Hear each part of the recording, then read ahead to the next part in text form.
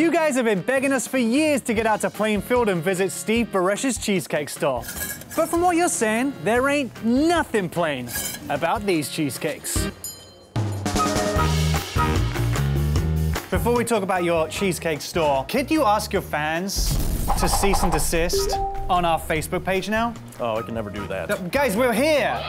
Now we can finally talk about your fabulous cheesecake store. The cheesecake started when I was about 9. At 9 years old, I was throwing mud at girls and telling them they smelled. You know, and I was doing the same thing also, but I like to sling cheesecake.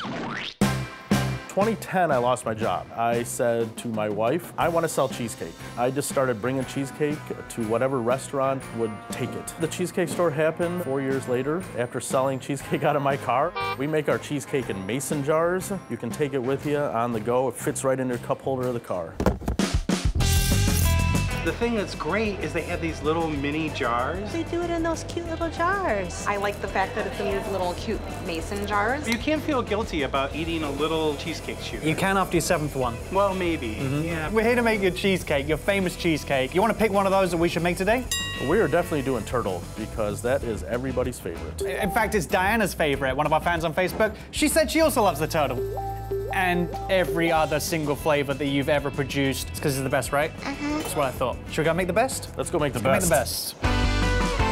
How much has this changed from when you were 9 years old? The only thing, it's not as messy over here. Plus, you're taller now, right? I'm a little taller, Cool. And I'm allowed to use a bigger mixer. You're an adult now. You can I'm do an what you adult. want. These adults start by playing with graham cracker crust, cream cheese, and sugar. You've done this before. No, clearly I've not. Famous last words, Steve. Looks like you've done this before and I spill sugar everywhere. Next up, the eggs and homemade caramel sauce. I'll show you what I do sometimes when I know I'm going out at nighttime with the wife. Is that caramel a natural aphrodisiac? It's a possibility. Yeah? Rumor has it, so is vanilla. This is from 2017. Was that a good year? 2017. That was an awesome year. It's a good and we're year gonna for pop vanilla. this open just for you guys. Oh, this is a new one. Last but not least, we throw in pecans and chocolate chips. What we have to do is put our cheesecake in our jars now. This is an antique, so don't break it. I will not. You know, Has this been on the road show? Has it been valued? They told me that it was worth nothing and to get out.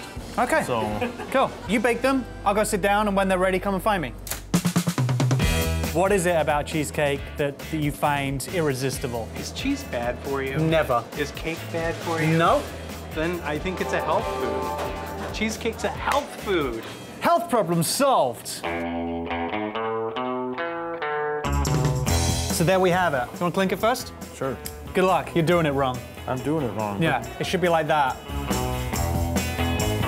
That is awesome. You throw it in a mason jar, that gives it that super fun element. I feel like a kid again anyway. Did I see you guys have a drive-through? We do. We have a cheesecake drive-through. Because I have cup holders, which are now jar holders. I'm gonna take a few with me, so I'm gonna jump in the Jeep Compass, drive around, and get ready to load up.